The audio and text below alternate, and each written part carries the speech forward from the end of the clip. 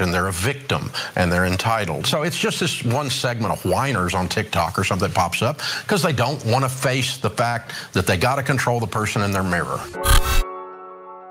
Will y'all tell me, are we just a bunch of whiners? Is there really no bubble? I mean, honestly, I think there's a bubble 2.0, and I'm going to show you guys information that shows you what I believe is beyond a shadow of doubt, that Dave Ramsey is wrong. We're not fools. We're actually smart people, and it's never been a better time to rent when comparing to buying. But regardless, I'm going to show you guys what is a housing market bubble. Let's revisit what that even is. Now, the thing is, guys, is despite what a housing market bubble is, we're also going to talk about what happens if the stock market crashes. That's not really something that we've talked about on this channel, so we're going to go over that as well. Because the fact of the matter is we have every indication that is spelling out for us that we have a housing market bubble. It started to deflate a little bit, but overall, it just got worse. And on top of that, the unaffordability going on right now in America is almost unfathomable. And real quick, before I begin, wanted to give a special shout out as usual to Jason Walter. I keep shouting him out because I really appreciate that man. I want nothing but the best. He helps me with all of my editing. If you guys need help editing, reach out to Jason Walter. His info is in my description. Jason, appreciate you, brother. Love you. Let's get into the article. Oh, and if you guys learned anything, please give me a like, give me a bonkers below. But let's start here. 4 out of 5 Americans still say it's a bad time to buy a house. Again, I wanted to start here just to show you that America, thank God, is waking up, with 80% of people in buyer sentiment saying, nah, we're not going to buy right now. Maybe the other 20% is watching Dave Ramsey. And I'm wondering, what is that 20% holding on to? We have payments that are historical high. We have PE ratios that is historical high. We have limited amount of options. I mean, this is an extremely toxic housing market. Despite what we hear in the headlines, we can tell that consumers are starting to wake up. When they stop spending and they start saving, that will be when additional pressure is put on the prices going down. Just to paint the picture of unaffordability, this is the national payment to income ratio sitting at 36.1%. That is not counting the skyrocketing property taxes that blindsided people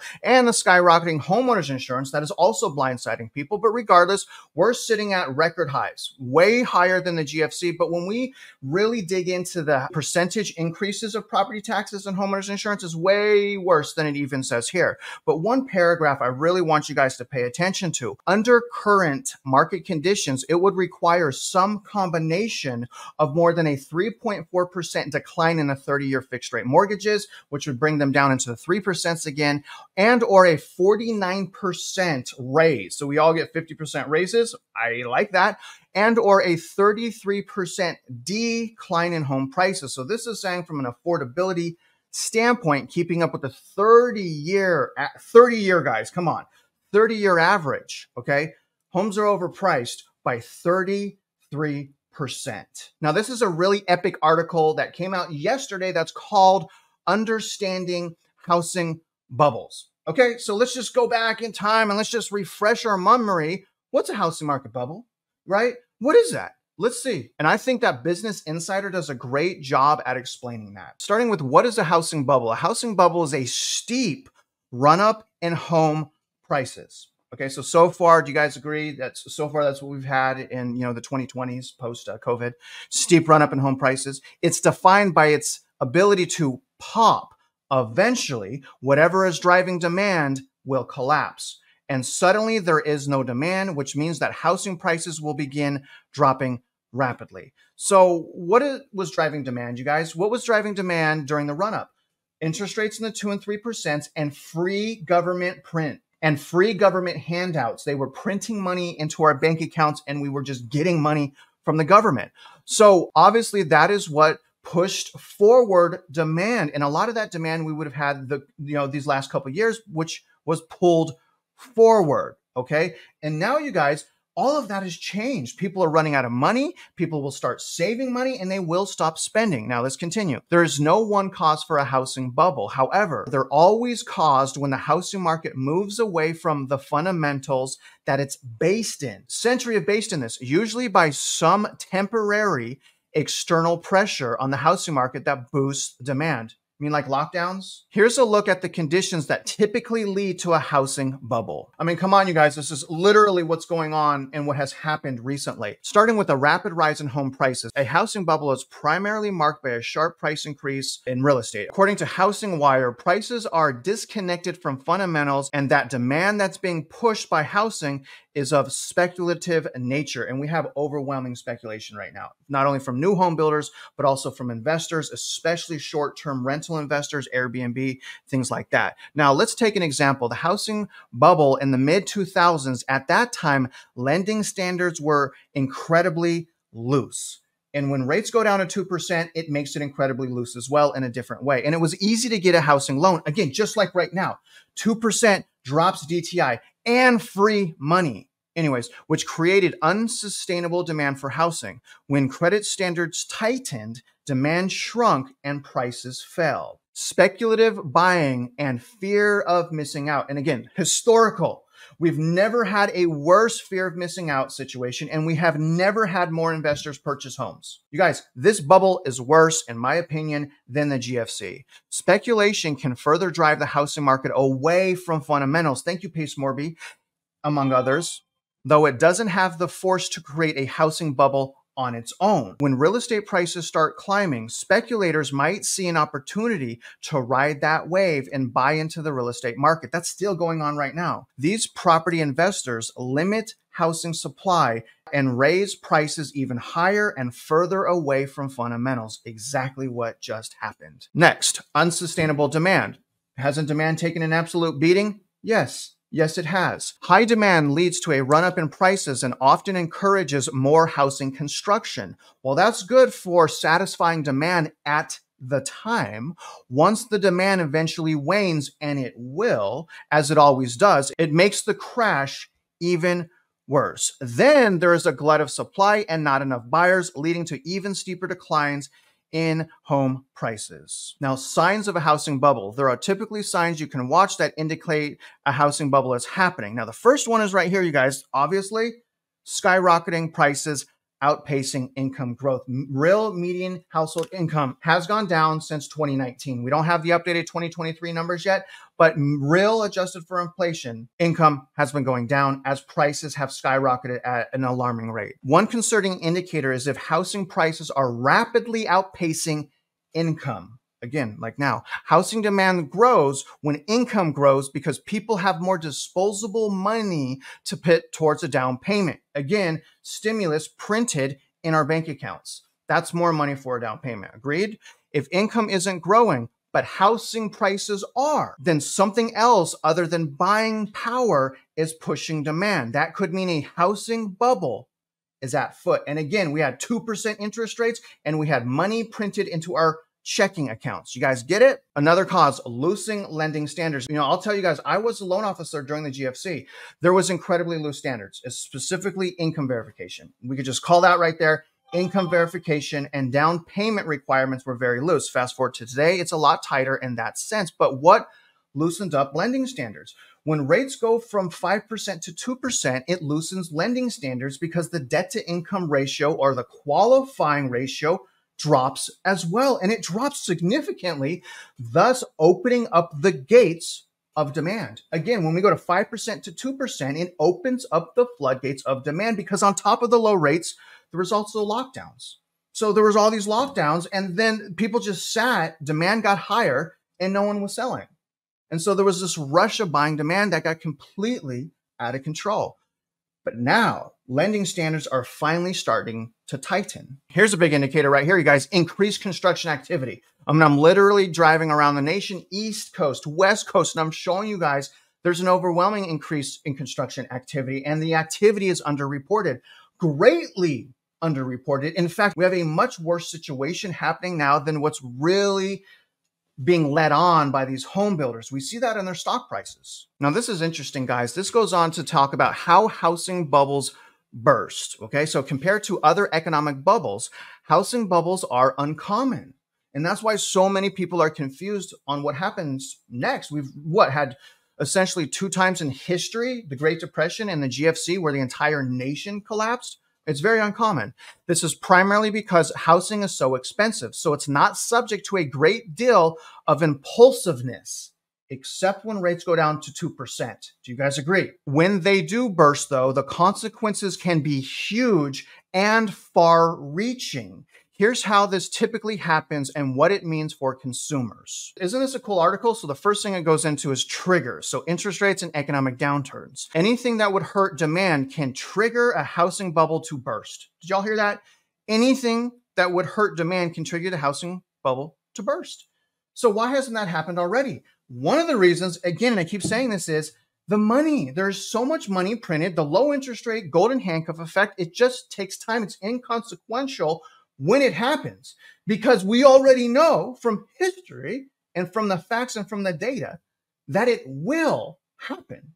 It's only a matter of time before the inventory catches up, people stop spending, they start saving, and everything falls apart. We see this in delinquency rates surging, for one thing. Now, it goes into explain rising mortgage interest rates, for example, could be a trigger as they make buying a home more expensive and may discourage buyers from entering the market. General downturns in the economy, widespread layoffs is one industry or market or other issues that can trigger the burst. So stock market burst, right? So isn't the stock market overvalued? And then unemployment. We haven't even started a recession, and yet unemployment's only 3.9. You guys, and that number 3.9 is manipulated by government jobs and deficit spending, by the way. Price corrections and falling demand. First of all, we have historical falling demand, and we already have price corrections in many metro areas. So we have writing on the wall, guys. Let's read what this says. A housing bubble pops when whatever was pushing demand suddenly evaporates. Signs of a housing bubble burst include sudden abundance of supply compared to demand, exacerbated by both speculation and new homes on the market. So what are we missing? We're missing that overwhelming demand, but we are close. Before lockdowns, we were shy about 200,000 from where we're at right now. So roughly-ish, about-ish, 200, I'll say 200 to 300,000. Not 6 million, 300,000 guys. And the trajectory is skyrocketing, and it's just the start of the season. This is going to be a great year as long as you're prepared and you have your guard up. Let's finish. That causes a drop in home prices because people are willing to sell their home for lower and lower. Eventually, demand and supply reach an equilibrium. When a housing bubble pops, the general consensus is that if you're able to hold on to your house, you should wait to sell it until after the market has stabilized. Don't forget that, guys. And in fact, to be honest with you, and I've said this before, I really don't believe in selling real estate. Okay, I don't believe in institutional investors. I don't believe in owning hundreds of properties, even 20, 30 SFRs. But I definitely think that as American consumers, we should retire with maybe 3 houses. Do you guys think I'm a bad person? I mean, I really want to know what you I don't own multiple houses, first of all, but I'm thinking 3. I think 3, I don't know. Is that a good cap? Let me know what you think. Foreclosures and economic impact. When a housing bubble bursts, the aftershocks can be huge. In the mid-2000s, it caused millions of Americans to lose their homes. It didn't, actually. It caused millions of Americans to have foreclosure filings, but those led to loan modifications and short sales. The actual foreclosures was roughly 300,000, and the foreclosures didn't start, you guys, until recession. So you can't tell me that we don't have a majority of the things that we just read in that article. And so again, we're not just doomers. When it's time to buy real estate, I'm going to be so bullish, you guys. I want to be the best realtor in Houston. I want to make $1 million in commission. But right now, it's not the time. I've already had a foreclosure, repo, bankruptcy, and a $100,000 tax lien filed against me during the GFC. I kept my head in the sand the last time. I was a professional. I was a prodigy. I was making so much money, and I missed all of this. I kept my head in the sand. The only reason that I woke up is because it knocked on my door and said, Travis, you lose everything. Goodbye. Foreclosure, bankruptcy, repo took me years, almost a decade, to crawl myself out of the gutter to get where I'm at right now. Excellent purchasing power. I'm disciplined, great spending habits, no consumer debt. But you guys don't have to go through that pain. And if you're a young kid, if you're a young millennial or millennial, you don't even know what an overpriced house is. Okay. Take it from a millennial. I'm an old millennial. Take it from a millennial that lost everything. The prices of houses right now, way overvalued. And when you are forced to buy some crappy house trust me, you're going to regret it. You're going to wish you stayed renting because your landlord fixes everything. Now, let's ask the question, what happens when the stock market crashes? The stock market crashing can be an extremely bad thing. In fact, some people say the reason for this recent small boom in real estate in 2024, which has been killed, by the way, is because NVIDIA, is because the stock market has been doing good. When the stock market does well, people get money, people spend that money, the economy does well. But again, what I'm saying, most consumers are already broke. And when more and more job layoffs happen and that rumor goes around and those facts go around, people are going to stop spending. People are going to start saving. The economy will go into a doom loop of destruction. We're not even talking about the CRE crisis, commercial real estate.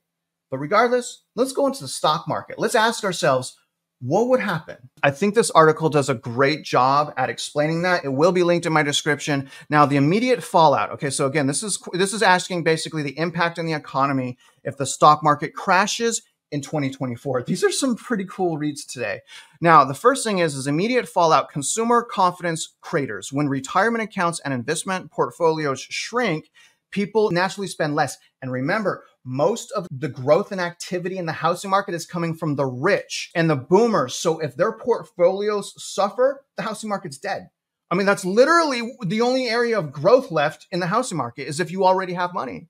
So that's one thing. Now, the next thing, guys, is corporate profits will plummet because it's a doom loop, right? So businesses face a shrinking customer base, leading to a drop in demand for their goods and services. This translates to a decline in profits, forcing them to reevaluate their expenses, leading to the next thing here, which is layoffs loom. And this is just talking about the stock market crashing.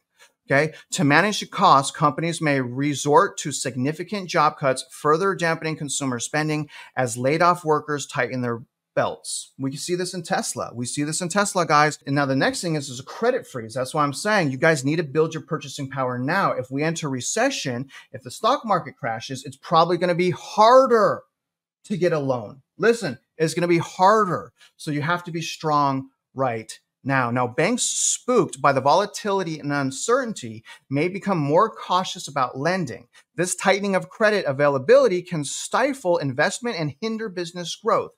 Startup companies and small businesses, which rely heavily on loans for expansion, might be particularly vulnerable. We see that already happening right now without a stock market crash. Retirement insecurity. Again, we see that right now without a stock market crash. So people will become insecure that are facing retirement. Now take a look at this, guys. Long-term repercussions. So stock market crash could actually lead to recession. And that would make sense since, again, the rich are getting richer right now. So we need the rich to lose money. How else am I supposed to say it? Recessionary risk. So long-term repercussions, recessionary risk, a severe market crash coupled with a drop in consumer confidence and investment can push the U.S. towards a recession. And don't forget, our savings is at record low savings. We're at 3.2. People aren't saving. They're already spending money right now. I mean, this is crazy, you guys. This can lead to a prolonged period of economic hardship impacting everything from employment rates to housing markets. Now, second bullet point, government intervention. This is a scary one. So the government did intervene in 2023 in March, and they started something called the Bank Term Funding Program, which stopped the spread and contagion of bank runs. All right. That happened, and that was very scary. That was extremely scary. It actually hurt my soul, and I got a lot of ridicule because a lot of people are not really paying attention, looking at headlines, looking at the surface. They're not going deep, and they're like, Travis, you were wrong about everything. But none of them is mentioning the government intervention and what that intervention did. And so again, you guys, that's scary, but this could incentivize spending on infrastructure projects or tax cuts. And this would, again, incentivize businesses and consumers. However, such measures can lead to higher budget deficits. So they're doing it right now. So they're intervening right now. All right. So what happens when the stock market crashes? What happens when the housing market crashes? I mean, this is some scary, scary stuff. And I know that the stronger we are right now, the better prepared we will be to make it through whatever happens next. Now, the third bullet point, shifting investment strategy. And this is important. In the aftermath of a crash, investors may become more risk averse favoring safer assets like bonds over stocks. And that's why we see also the inversion of the yield curves. While this is unsustainable, it can impact the flow of capital to businesses, hindering long-term economic growth prospects. Businesses rely on investment for expansion and innovation, and a risk-adverse market can stifle these crucial activities. Again, that's already happening right now because of the QT, quantitative tightening. This is crazy. All these things that are happening, again, it's absent a technical recession. It's absent like technical unemployment. Yes, the labor market's weak. Yes, the economy is weak, or we wouldn't have a deficit. This is crazy. So the question is what's the silver lining? Well, what I'm saying is a lot of times we're going to find the buying opportunity of our lifetime. If we situate ourselves right now, we may make a killing. So again, the silver lining is a market correction. A crash, though painful, can be a natural market correction, not this nonsense Keynesian philosophy. And Jeff M., I love him. He's basically saying that the new normal is the Keynesian economics in our economy. And I'm saying that's, well, the consumers can't afford that, but that's also not natural to the way our economy works. Now, it can weed out overvalued companies and pave the way for a more sustainable future with stronger, more fundamental, sound companies taking center stage. This can lead to a healthier and more resilient market in the long run. So hopefully that happens. But the second thing here is the important thing, buying opportunities. Savvy investors may view the crashes as a buying opportunity, snapping up stocks at discounted prices for long-term gains. Same thing with the housing market. That's what I'm saying. But if it's your primary residence, maybe you don't want to invest, but I'm simply saying that that's possible and that you should consider it. The last thing, guys, is government reforms. I really don't want to go down that path because I'm so disgusted at all of the fiscal and monetary policies that we've passed in the last 4 years. I want you guys to consider a couple more things about this housing market bubble as it pertains to credit tightening. And let's talk about delinquencies and let's talk about mortgages, the 6-month mortgages. So all mortgages that have originated within the last 6 months, you guys, those defaults are skyrocketing with all levels of loan, conventional, FHA, VA, and they're at 10-year highs. So the delinquency rate for new homeowners, not the 2022, they have equity, they have low rates, they can sell. I'm talking about the people right now that are rushing buying houses. That is skyrocketing. Now, that puts an overwhelming amount of pressure on specifically regional banks. If they have just one person with one late payment and generally the first 12 months of that loan, they get charged back all of their profits. So in addition to these banks suffering with no refinances, historical low purchase volume, they're also getting hit on the back end servicing because they cannot keep people paying their houses on time. And what that's going to lead to is the credit tightening. If we didn't have this Keynesian deficit money printing situation continue after lockdowns, we would see this so clearly. But unfortunately, because of this Keynesian, let's stay comfortable and keep printing money philosophy, the bubble is just bigger and the price is more severe. Now, this is a general breakdown. There's obviously many more things that we can go into. Everything's going to be linked in my description. Do me a favor, though, seriously. How do you guys feel about what I just read? I mean, we covered a lot of basis right there. I really want to know. Share with me what's going on in your market, all right? If you're going to comment below, just, again, comment below, give us your intel, but tell us your market, all right? There's so many different markets. Remember, you guys, it's about localized markets. It's about subdivision. But we also look at macro data because macro data will eventually make it to subdivisions. Now, other than that, guys, if you're out there investing in real estate, you know that I wish you luck and I hope you win.